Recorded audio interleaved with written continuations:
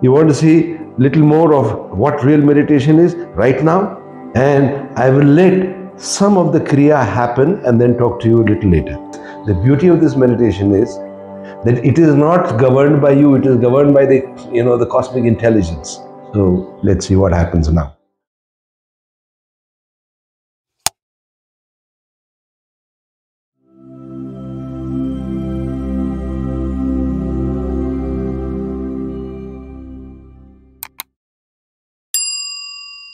So there is no two in Advait, right? And in meditation, when you realize this light, right? So it translates like there is no me. The me goes, and when the me goes, the you also go. There is no me, there is no lover, okay? And there is no one that we are loving. There is only love. Okay. Okay, very difficult to understand. Very difficult to understand. Why? We will come to this. Yeah. And that is why meditation is necessary. Why we are unable to understand something so simple? Because the mind is not simple. The mind is made up of language, which is Dvait, duality. And what is truth? Advait. So how can you understand that which is not two with thoughts which creates two? Thought can only operate as duality. I have to say, this is what I am saying. Are you listening? I am making this two up. Okay? Me and you. Actually, there is no me and you. Where is the me and you? This space in which you and I are, is this space two? No. No. Is the air two? No. Is the light which is falling on us two? No. Is not my breath becoming your breath becoming my breath? Absolutely. Correct? Yeah. So which means breath is connected with blood. So that means your blood is becoming my blood is becoming your blood. Yeah. Okay, so we are living in a cosmic soup. Okay, you've seen a bowl of soup, right? This is a cosmic soup. This light is not mine. This space is not mine. This time is not mine. This matter is not mine. The material out of which this body is made is not mine. It is made out of food. And food is made from earth, air, from the four elements. Okay, 5. Some say 5, some say 4. So is the body made out of 5 elements. Anybody takes this body? No, it is made here and dissolved here. Right? So this is an instrument. Right? And in this, we have this brain in which we have this language, and this language can operate only as a duality. There is no language in the universe which is non-dual. So now the question is, what is non-dual?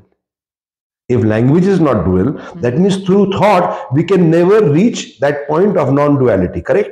Right. Because language itself is creating a duality. Actually, there is no duality. See, there is a big difference, right? Yeah. The difference is there is something like there is this chair, there is this body. Okay, there is duality. Show me duality. So you will say, oh, this is Pavan and this is me, so this is duality. No, this is not duality. I am saying Pavan exists in my consciousness, I exist in Pavan's consciousness. There is no Pavan and me. For me or for you, the people who are watching this, okay, I am in your consciousness. You are seeing this video, you are seeing it, right? It's going in your brain. So I am where? I am in you. Okay, and you people and this room and this camera and what I am seeing, okay, it's in me. You are saying it's outside. Okay, if it's outside, if I close my eyes, now where is it? You see, when I open my eyes, this light is going in and it's making all this thing inside me. which is looking out. In language I'm saying outside, but if I keep quiet, there is the outside and inside. If I keep quiet, if I don't have to define what is outside, what is inside, what is duality, what is not, if I keep quiet,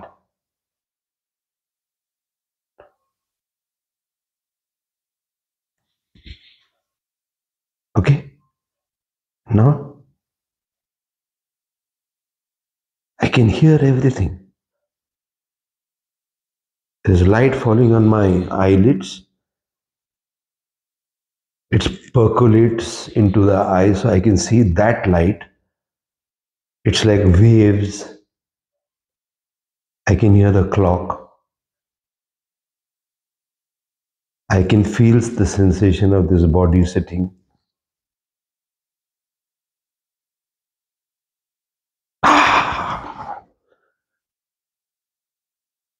Okay, now this was just a flash of that energy. Good, you saw it. We spoke of meditation and you've seen it, right? So therefore, when you become quiet, there is no duality. Now, to become quiet, how we ask this question, how to become quiet? That's a wrong question. If you ask how, it means you are asking some technique, some method. Method, it will be made up of some thought. Do this, don't do this, stop your breath, look at this, do this. But did I do anything in front of you? You want to see little more of what real meditation is right now? Okay? Yeah. Live. We are live and you're going to see meditation right now. You see my eyes? You're looking? Okay? Now, I'm just relaxing and I will let some of the kriya happen and then talk to you a little later. Now, I don't know if anybody has ever shown meditation online. Okay? This is, I'm not trying to sell it to you or anything, but this is my life, right? So I want the message to go really deep into your heart. And so that you remove this doubt from your head, oh, there is no such thing as living a meditative life. Also, you will see this is not a meditation like any other meditation. This is in this meditation, when my brain becomes silent, the universal cosmic energy, the light, acts. Acts means just like an arrow hits you, no? The light hits you. And it acts on what? It acts on the psychological content which is spread all over your body, your greed, your fear, your self-consciousness, all this, right? So now, just 1 minute, okay? So you take me out of it if I'm not opening my eyes. Okay. We are not shooting you. Why are you so tense? Yeah. But No, I'm you not relax. tense. Yeah, This is okay. Ready. So I'm talking, and this, even when you start living this, the beauty of this meditation is that it is not governed by you. It is governed by the cosmic intelligence, right? So whenever you will talk, whenever you will work, do something, drive a car, and even pick up a phone, it becomes quiet.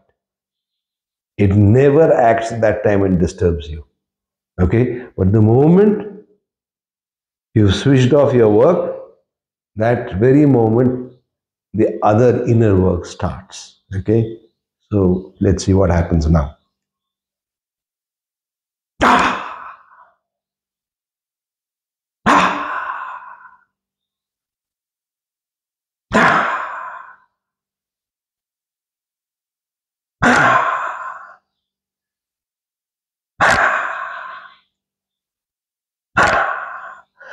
It's not necessary to close your eyes. You can keep your eyes open also, and then also the kriyas can take place if I'm quiet. I'll show you.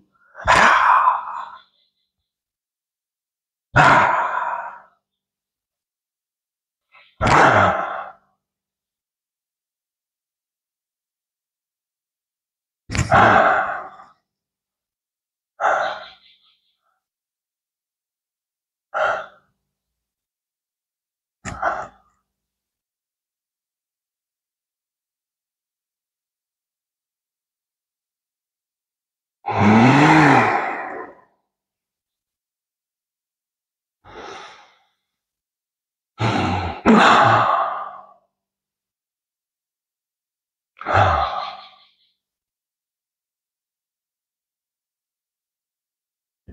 so more than a minute.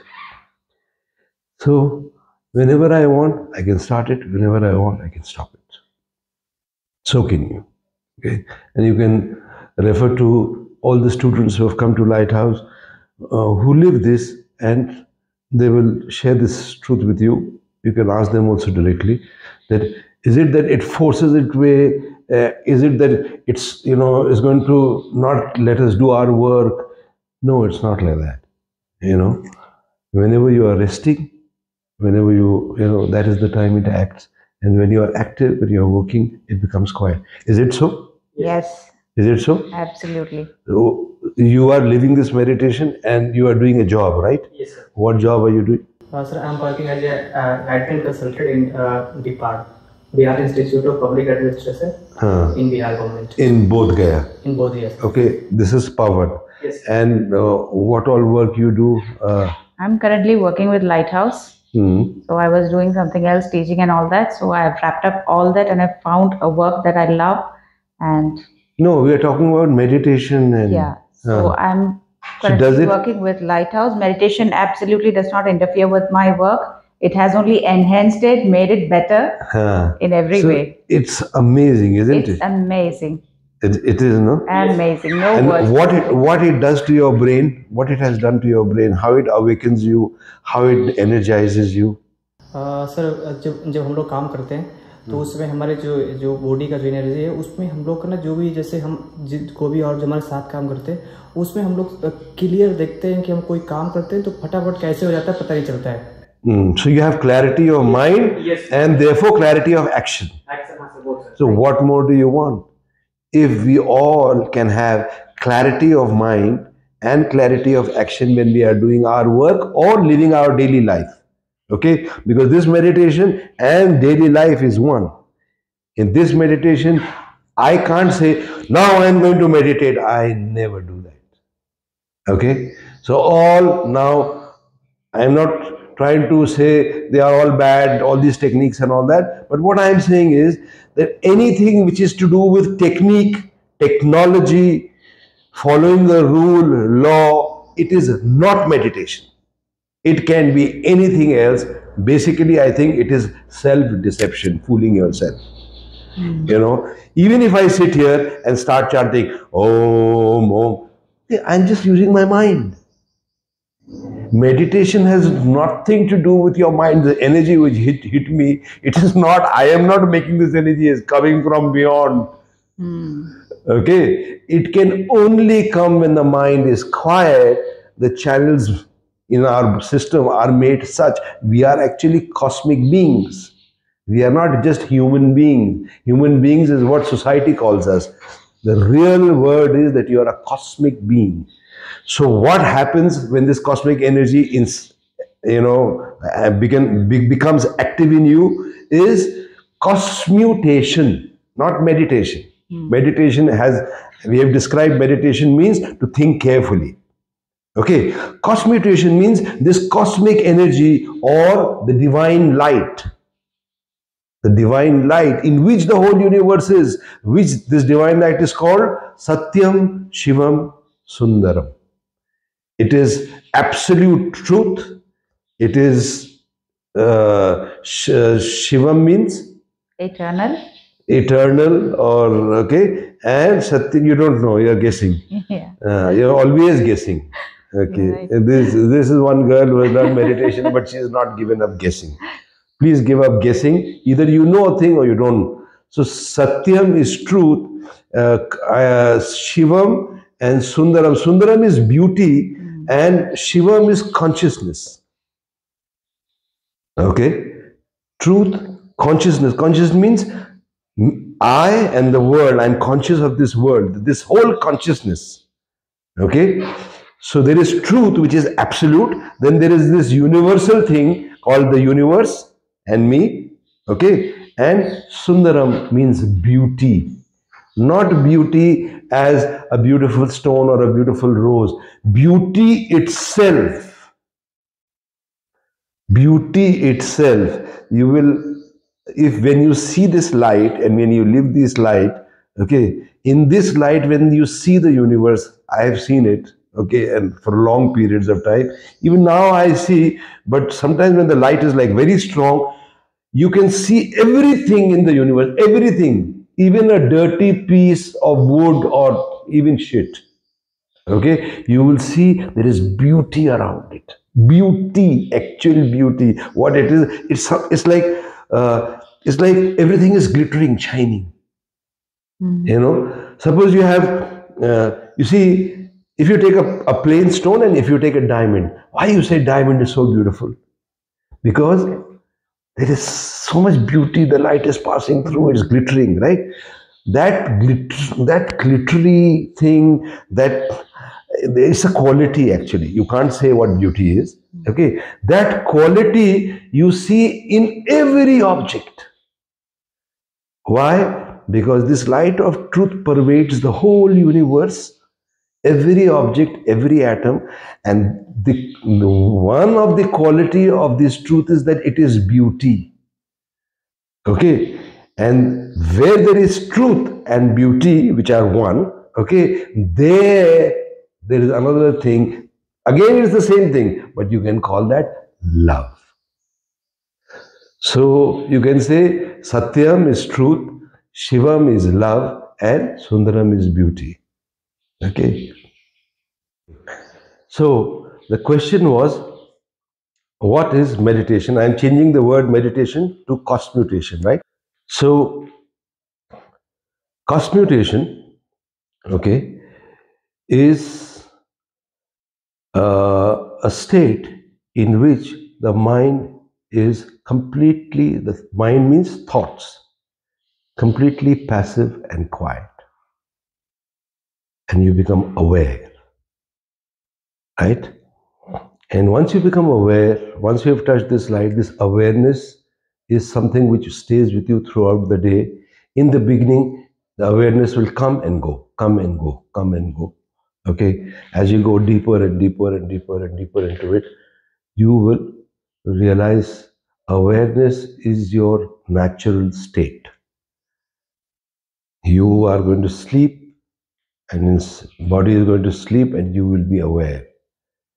Okay, so, but this awareness will come and go in the sense that when the awareness is there will be action, there will be release of psychological content, the inner tensions, the greed, the fear especially.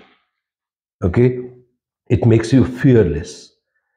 So if you want to define meditation, this meditation, okay, which is cosmutation, I am using the word meditation, but it means cosmutation. So meditation is when the meditator is not. When I have become quiet, I have reached a point of zero. I am not. I have gone into silence. When the whole of me is silent, there is no SD Banerjee, there is no Krishna, there is no Sarvadaman, there is no Bhavan. When we fold up, then the other acts. That is meditation.